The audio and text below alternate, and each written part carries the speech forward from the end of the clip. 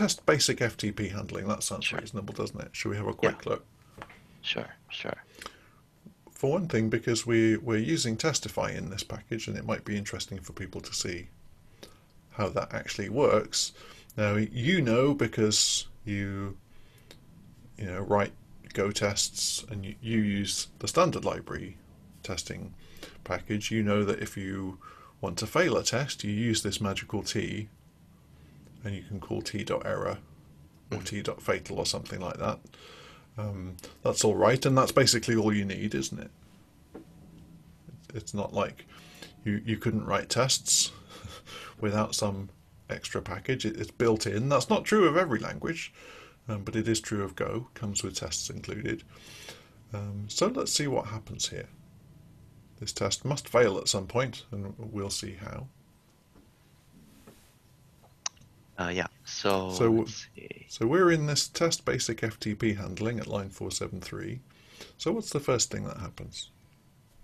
So first thing that's happening is that it's using this u variable and it's setting it to this get test user. Okay, Uh, we can guess at that, can't we? yeah, so it's getting a user. Uh, not then it's doing a u dot quota size and setting it to some numeric value Yeah, 6553600. Yep. 6.5 million. I wonder Yeah. what that value means. Or is that just the maximum value of whatever that field can hold? Perhaps Sure. it is. I guess it's like, in order to, this test must test FTP operations, mustn't it? Yeah. So it could be uploading, downloading. If we're going to upload or download, that means we need some disk quota. How much? We don't know, just probably as much as possible. Mhm. We could set it to exactly what we know we're going to use, couldn't we? But that would be a bit fragile because then we'd have to change it later. So fine, just max out your quota, that's all right. What Sure. happens next? Then we're gonna uh, set a few more variables here. So there's going to be local user, and then there's an underscore. I guess they're not going to use that Yeah, variable for anything. we're ignoring something with the blank identifier. Yep. And then an error value, and it's using the httpd test.add user, which is taking the u value as well as a http.status created. Hmm. So the line below that says assert.noError t comma error. Right. So this is where testify comes in. Is these assert? Is this assert package? Um, and this is, if we weren't using testify, what would we write here? It's something like if error not equals nil, t.fatal error, isn't it? Yep. That's not so very tedious that we couldn't bear to write it, but apparently the author of this package is not happy with that, so he wants to use the assert package to just say assert.noError. Here's the error, so presumably that has exactly the same effect, doesn't it? Yeah. Yeah. It says, is this error value I'm going to give you, is that nil? If so, just carry on. But if it isn't nil, then fail the test, and in order to do that you need the t, so here's the t as well. So we could write assert.noError, couldn't we? Yeah. Pretty easily. And we usually do. So it's, I often get asked, what do you think about frameworks like Testify, or what do you think is the best testing framework and so forth, and I just sort of think I don't really have any strong opinions about it, but I just feel like it's unnecessary. What do you think? I mean, there's some convenience here for sure, but I don't really want to have to learn some whole extra package just to write tests. Sure. Sure. Yeah. Do you find yourself sort of, suffering pain as a result of writing if error not equals nil, and you're thinking, if only I had some kind of assert no error method, you know? Yeah. I don't think I've reached that point. I'm pretty comfortable. Yeah, Just but Some Yeah. people do, for sure. And actually, I'm being slightly facetious, but there is a serious point to this in that you don't need any extra framework. The testing library does it all, and that's absolutely fine. There are some super convenient things in packages like Testify, which is that it's not always as simple as assert no error, is it? Sometimes it could be things like assert not zero, or assert not empty, or assert x greater than y, or assert not equal, all of these sort of things you could imagine, couldn't you? And sure, we could write that in code, but by using named functions like this, it makes it read a bit more like English, doesn't it? Sure. Yeah. You can actually read this and you can say something something error equals function call assert no error. That's nice because you sort of understand what it's doing. That's fine. The problem, if there is a problem, I mean, if you like this style of working, by all means use it. I can't legally stop you anyway. I have only moral authority at the moment, trying to get more authority.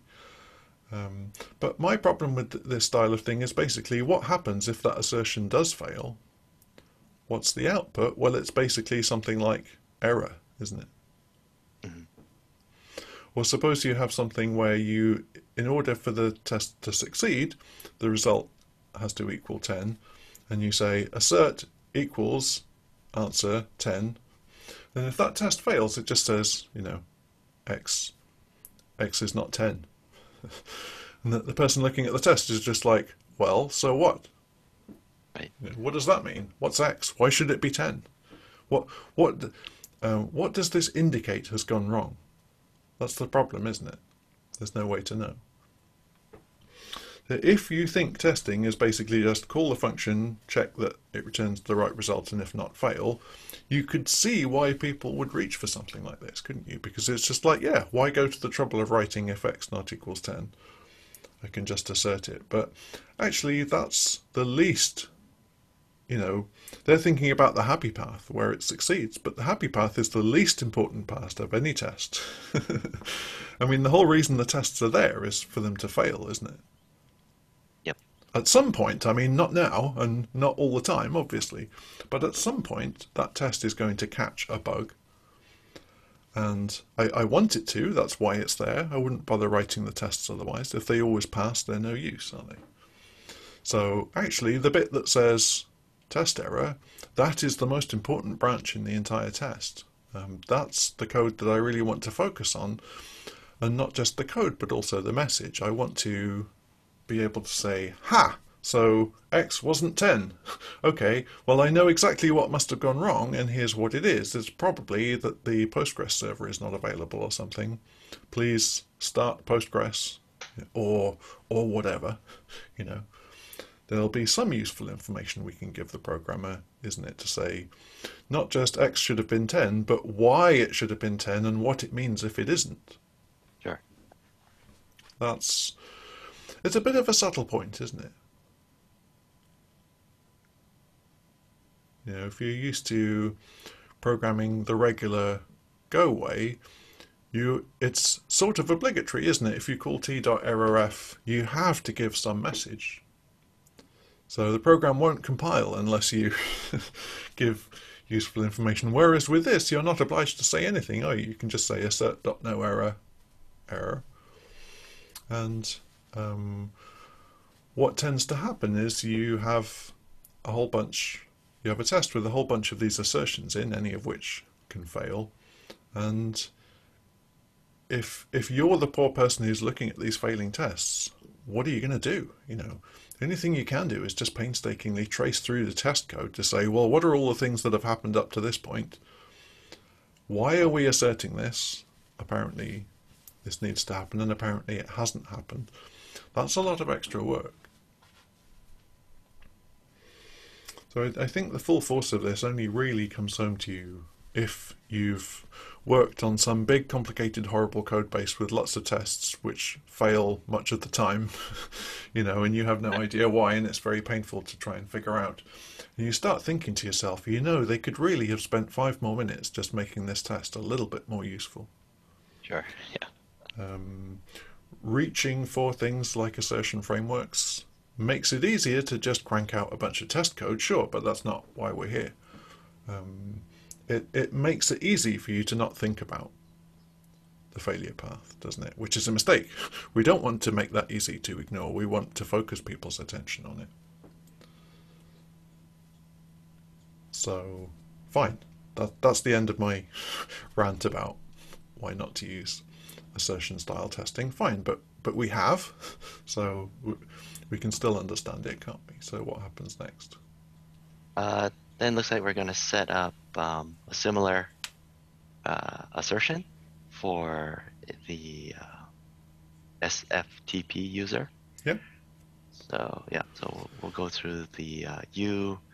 Yeah, Go this to looks like exactly what you said, doesn't it? That this HTTP server is some admin interface. yeah, yeah, Because we're calling that same interface both times to say add this user. One is a local user, one is an sFTP user. hmm Fine, and apparently that add user returns the user. Don't know what that is, because don't we already have the user? Isn't that you? You know, we called get right, test right. user. Yeah, What's yeah, that? Just some string, perhaps? You know, yeah. is that a user name? We might have. Oh no, it's a data provider dot user. Okay. So what's that local user variable then? So we call we call get test user, we get the U, we call HTTPD test add user, pass it the U, it gives us back something we call local user, but what's that? So on line 476, 476. this variable here, that's also a data provider dot user. Does it just give us back the same user that we passed in? It would seem like that, yeah. What's up with this API? And what's this mystery middle variable that we're ignoring? Any Right, idea? right. Uh, A it's slice of byte. Well, I'm none the wiser, are you? yeah, Great, it's a slice of byte. What's in it? And apparently we don't need it because we ignore it. So right, fine. right. But that's maybe the response body, something like that. Are we making an API call here? I don't know. Don't care either because I think this is pretty bad. Um, oh, that's not fair. Um, well, it's bad in the sense that all of our programs are bad. Um, let's say could be better. How about that? It's a Sure. Yeah, bit more yeah. positive, isn't it? Sure, sure. Just because you're perfect doesn't mean there isn't still room for improvement. So fine. So we've added these two users, and then we've got some big for loop here, haven't we? Yeah, yeah. In fact, this is a bit of a weird one. So it's like let's just read this. So we have a for loop with a range clause, range over the following slice literal. It's a slice of data provider dot user, and consisting of local user and sFTP user. And then a bunch of code. So we're going to range over this slice, which is only two things. Mhm. So what this is really saying is this block of code inside the for loop, just do that twice. Once for each of these two users. That's annoying, isn't it? Like this, it seems a real shame to have a for loop just for two things. Sure, sure. That's basically the minimum number of things that you could do in a for loop, isn't it? If you just had one, that would be even more of a waste of time. Um, you sort of feel like this could have been a function call, don't you? Yeah, yeah. Like, you know, do test operations for local user, do test operations for sFTP user. Sure, sure. But we have a for loop, okay. We are where we are, that boat has sailed. And then what do we do inside the loop? So inside, let's see, we're using this get FTP client, and we're passing it a user, which is coming from the for loop, Mm-hmm. true, and the value nil, and that is going to, I guess, load the client and the error value. And then after that, we're going to go into our assertion. So if assert Yeah, there must no be error. some sort of client object, mustn't there? You know, it knows how to talk to that FTP server as, I guess, this user. And so we're going to create that client, or try to create that client. There can be an error, and then we have if assert.noError again, and then some blocks. So this is even weirder, isn't it? Like, this Yes. feels quite awkward to me. It's like assert no error on its own. That's fine. That makes sense. Just means I assert that there is no error, and if I'm wrong, fail the test. But using it as an if condition is a bit weird because now it reads wrong, doesn't it? It's like, Yeah. or it's like if we could read it as if no error, I suppose. Apparently, it returns bool. You know, who knew again? Like, Right. that isn't obvious.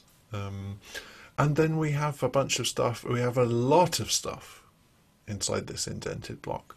Now, one thing about Go, another of the million things about Go that annoys people is that it uses hard tabs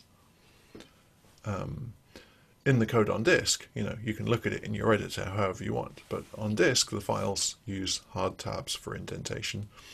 And the default tab width is usually 8 spaces, which is a lot, isn't it? Yeah. Most languages with indentation, it's probably 4 spaces or even 2. You know, 6 would be a weird choice, but I don't think anybody uses 8. But Go is like, we're going to go all in on this indentation thing. You know, if we're going to indent stuff, we're going to indent the hell out of it. And I sort of think this is another of these subtle little cues that Go gives us. You know, sometimes it's really awkward or painful to do certain things in Go, isn't it? And what that actually means is not that Go sucks, although, I mean, it may do, but this isn't evidence for it. What it means is you're trying to do the wrong thing, basically. Or should we put it another way? You know, of the many ways that you could do things, one is usually much easier than all the others, which is just the right way to do it in Go. You know, other ways are possible, but extremely laborious or annoying or verbose or fragile or something like that.